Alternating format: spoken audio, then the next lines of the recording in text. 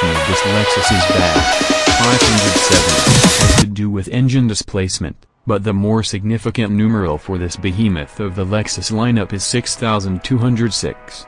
That's the weight in pounds of this poshed-up Toyota Land Cruiser.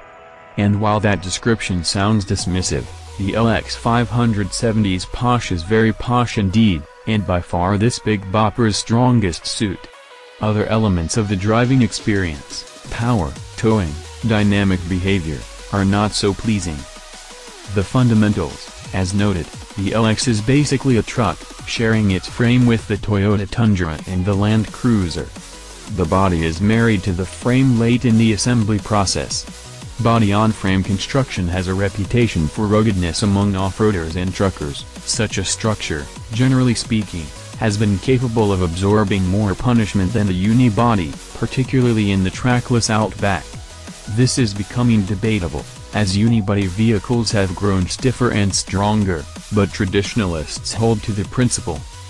However, body-on-frame vehicles also tend to be heavier, and the likelihood of any individual LX570 owner taking this rig off the pavement and into the wilds is low. Land Cruisers see a lot of dirty driving, particularly in Africa and the Middle East, but the same can't be said for their upscale Lexus siblings. Cogged up. While this is the heftiest LX we've encountered in the model's 8-year run, it's mechanically the same.